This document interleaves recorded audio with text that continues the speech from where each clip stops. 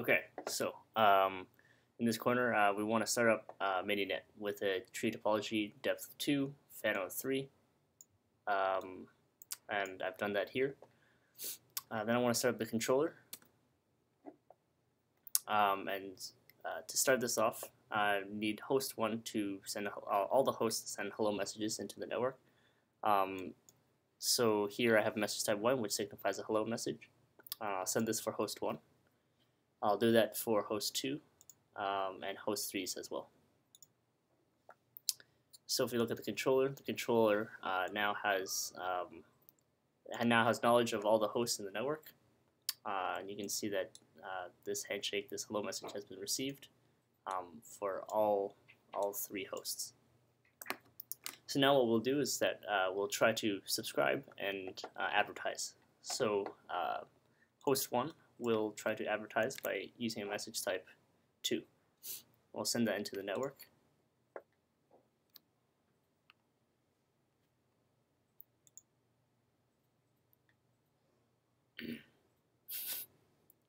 Okay, cool. Gets sent to the network. And then what we'll do is that we'll send a subscription for host 3.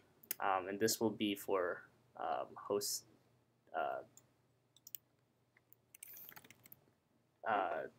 2 and 3. We'll send that into the network. So this should subscribe hosts 2 and 3 in the network. So now we look at the controller and see what happens. So it finds matching advertisement for the subscription. It finds the paths associated with these subscriptions, and what it does then updates each switch's group tables for this topic. And then it specifies the port numbers that it should be multicasted to. So here is port 2, and here we also see port 3. Great. So now we go to the publisher.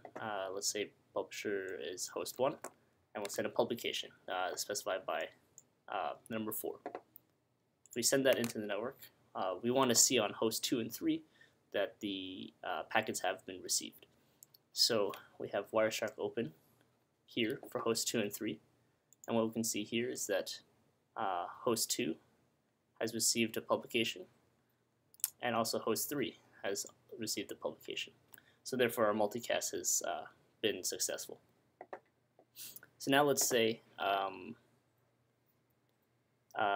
we want to unsubscribe.